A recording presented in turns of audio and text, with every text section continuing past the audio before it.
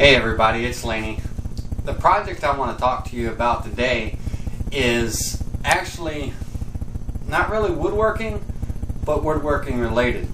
Now, I don't have a branding iron or a wood burner to mark my projects as, you know, handcrafted by me or made by me or my name.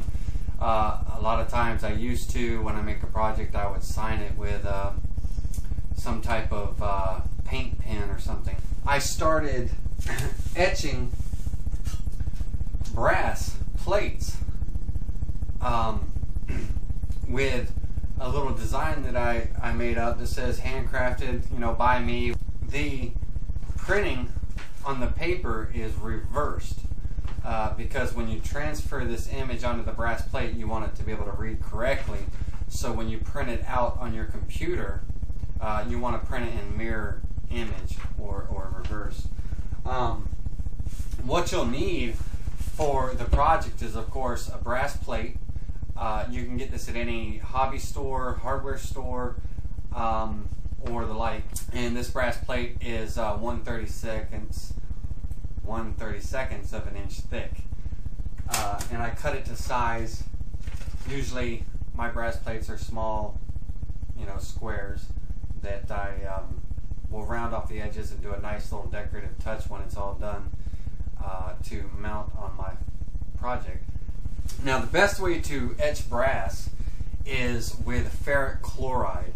And ferric chloride is not readily available everywhere. However, you can go to Radio Shack, if there's a Radio Shack near you or close by, and pick up what they sell there, and it's called PCB Echant Solution.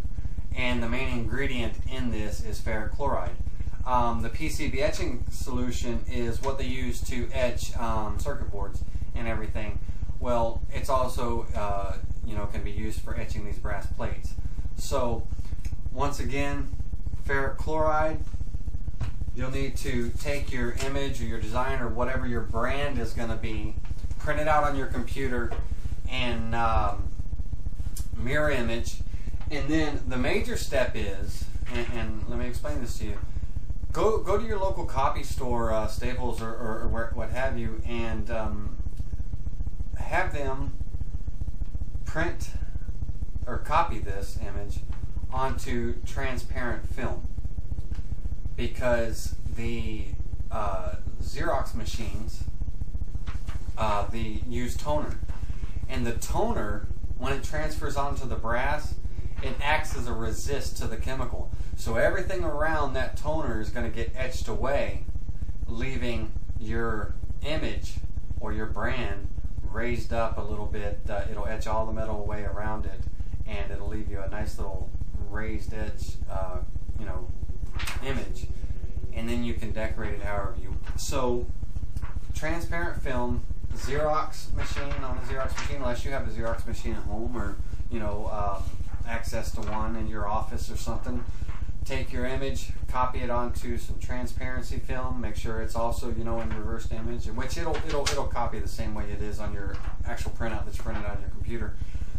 And then get started with the project, and I'll show you how it's done right now. First thing you want to do is your transparent film is you want to cut out one of your brands. And it doesn't matter how big you cut it out, or, you know, you don't have to be perfect with it. And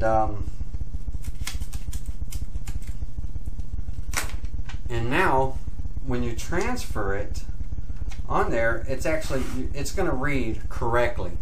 It was printed on this side where it's in mirrored image, so when you put it down on your brass plate, it'll read correctly. And go ahead and place it anywhere on your brass plate that you want. I always use my whole brass plate, and once I transfer the image, I cut it out to, you know, that particular plate, this plate, and I'll show you how that's done here later. But what you need to do to transfer this is make sure that your brass plate is, you know, clean, somewhat clean.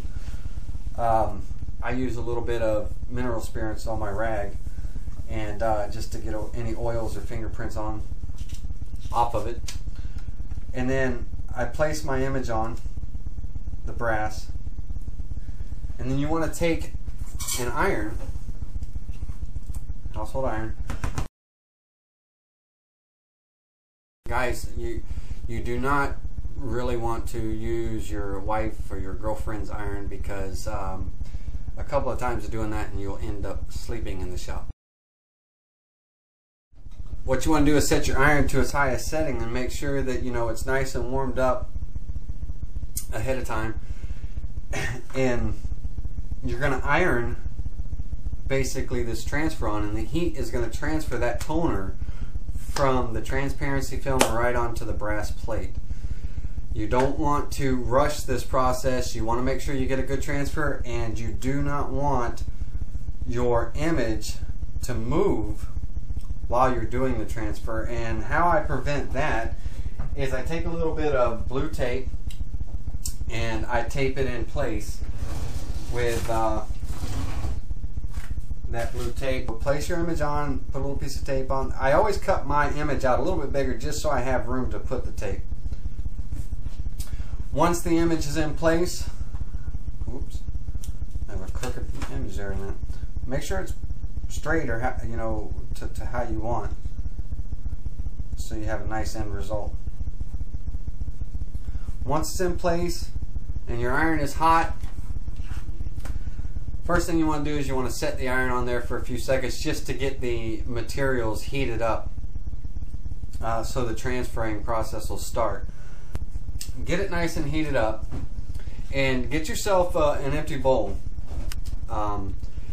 A shallow bowl is fine, and one that you can pretty much maneuver around and see.